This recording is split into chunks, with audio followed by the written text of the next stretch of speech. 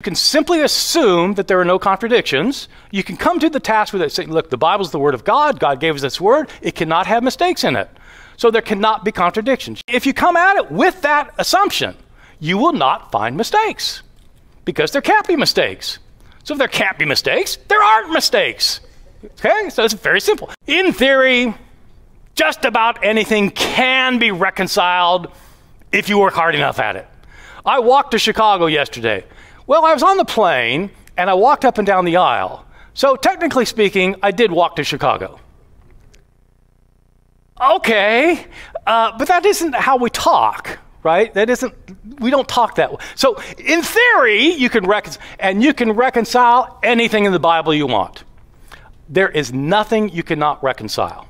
If you can't already tell from living in the world, people have an amazing propensity to see what they want to see.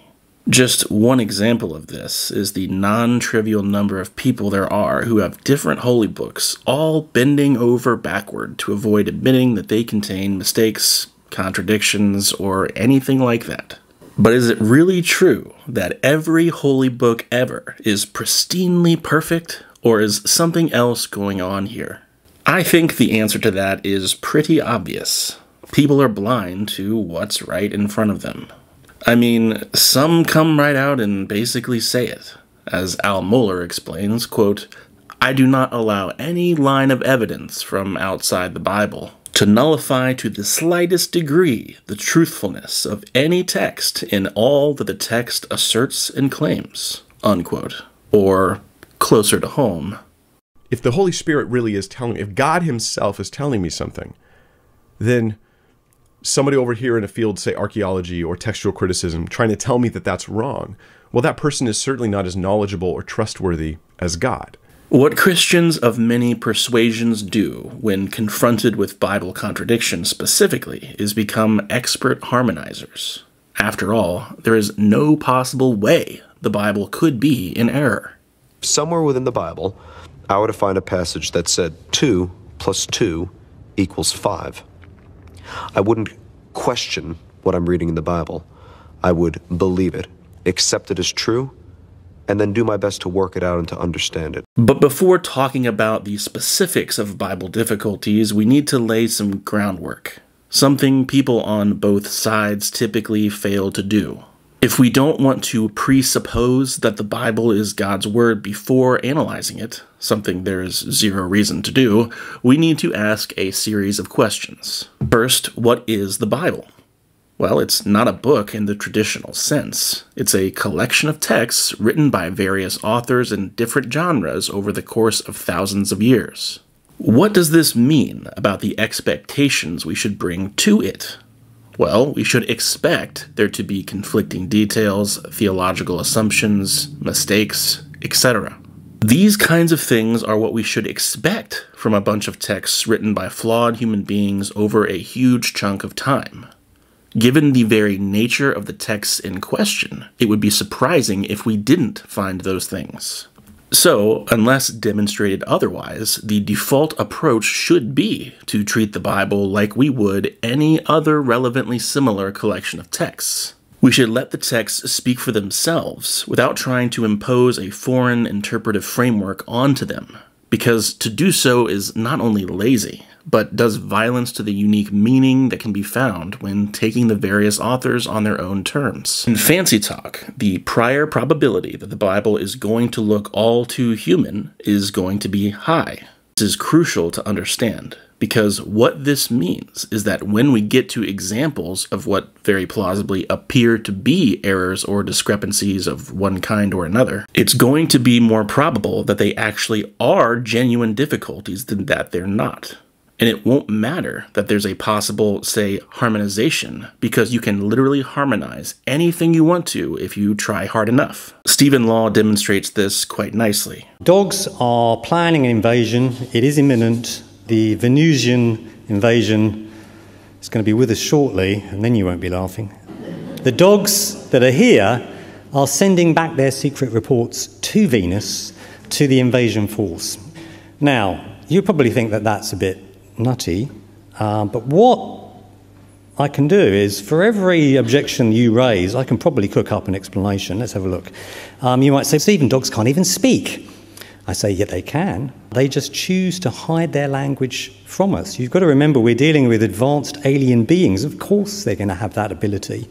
You might say, but Stephen, Venus is a dead planet. It's horribly hot and swathed in clouds of sulfuric acid. No dog could survive on the surface of that planet. I say, they don't live on the surface. They live in deep underground bunkers from which they are planning their invasion. Why do you think they want to come here? They don't want to live there anymore.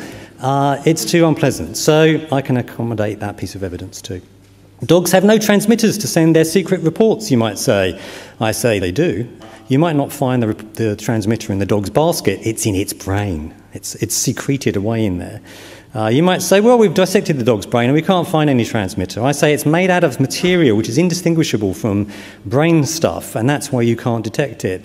You might say, we've scanned the dog's brain, there's nothing coming out. I say they are transmitting on a frequency or within a medium that is currently beyond our ability to detect. Okay?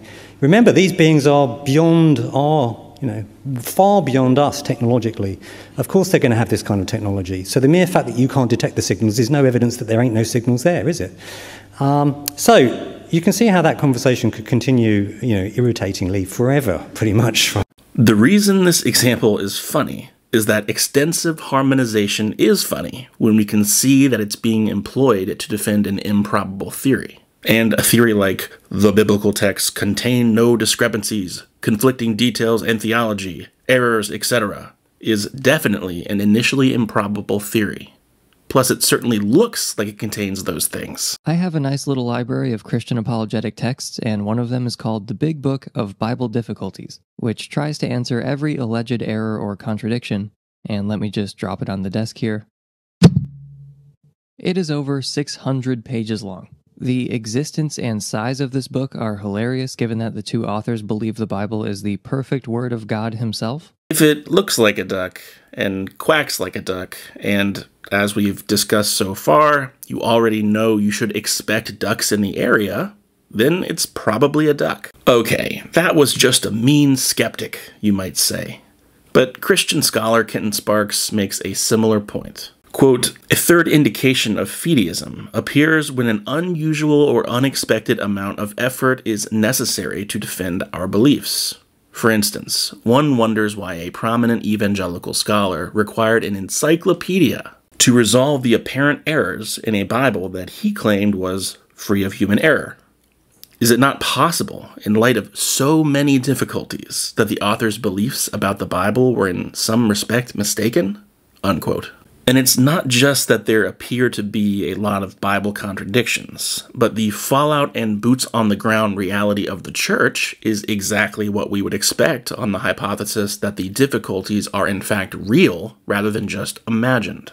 Sociologist Christian Smith writes, quote, on important matters, the Bible apparently is not clear, consistent, and univocal enough to enable the best-intentioned, most highly skilled believing readers to come to agreement as to what it teaches. This is an empirical, historical, undeniable, and ever-present reality.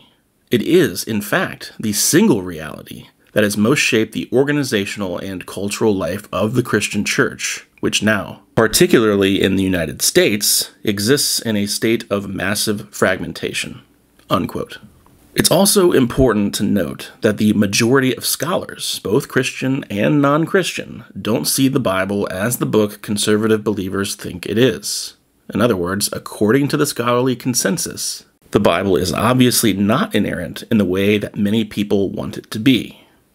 Why does this matter? It's just common sense that if your views conflict with the majority of experts in a particular field, you better have really good reasons for holding them. In this case, there's only a tiny minority that defend very conservative positions, and it's almost certainly for theological reasons. So let me illustrate why this is a problem. Let me start with an illustration I've used before. Say your friend saw a squirrel eating a peanut.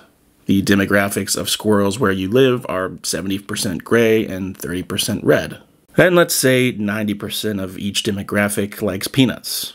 And for the sake of the example, let's say they have equal accessibility to peanuts.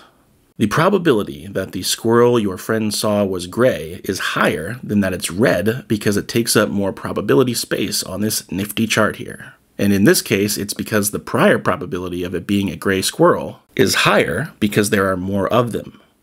Make sense? Good. Now you know Bayes. Sorry to interrupt this video, you guys, but look at my wife feeding this baby squirrel by hand. Isn't that cool? Wow. Okay, back to the topic at hand. If you aren't going to be cripplingly biased, you should be able to see that the prior probability of a collection of texts like the Bible being pristinely perfect is going to be low by its very nature. It's a library of books written by flawed human beings over time. It would be a miracle if it was.